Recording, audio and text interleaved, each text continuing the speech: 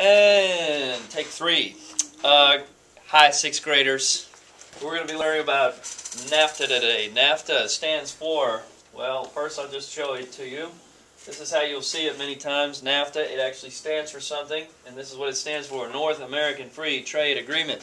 So your essential question is, what is Nafta?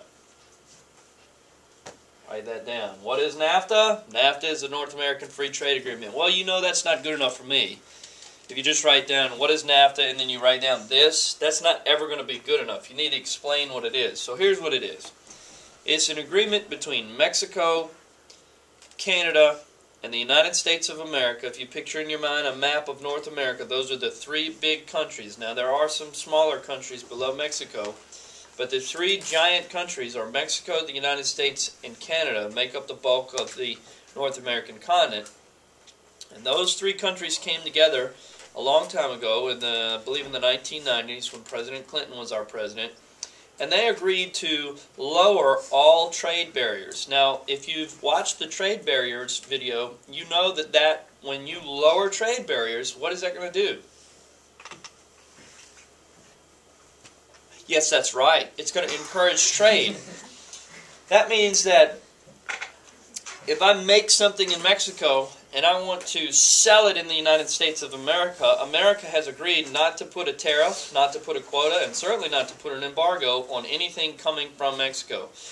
So you're basically making a giant economic zone, and that's what they call it. It's the North American Free Trade Zone, where if you're a person in Canada, the United States, or Mexico, you can trade freely in those 3 countries without fear of tariffs or embargoes. Why would you do that? Well, you're trying to encourage trade. And of course we know that when trade is encouraged, our GDP starts to rise.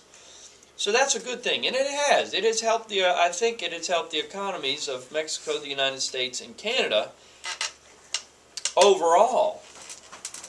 But could it be a bad thing?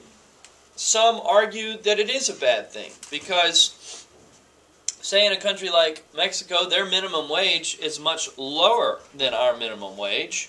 So their workers are encouraged to produce things at a very, very low price, then ship those things to America to be sold for a high price, and it really hurts American. It hurts American workers, and it hurts American business. That was a big fear, that American farmers are going to be put out of business. A lot of small-time American farmers would be put out of business because Mexican farms could produce goods cheaper than American farms could, and therefore they could sell them.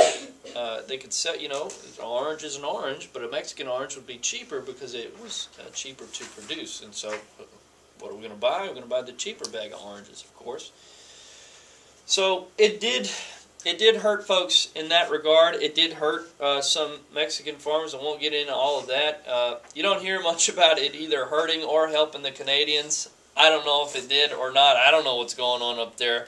But I do know that just because of my specialization in college, I heard a lot about NAFTA between the United States and Mexico. So NAFTA, just to kind of conclude this lesson, NAFTA is the North American Free Trade Agreement. You can kind of think about it almost like an economic confederation, if you understand confederations. It's an alliance.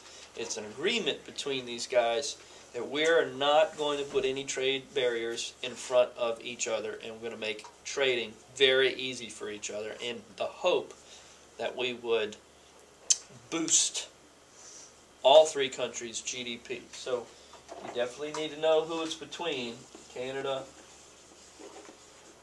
the USA, and Mexico. Thank you for your time.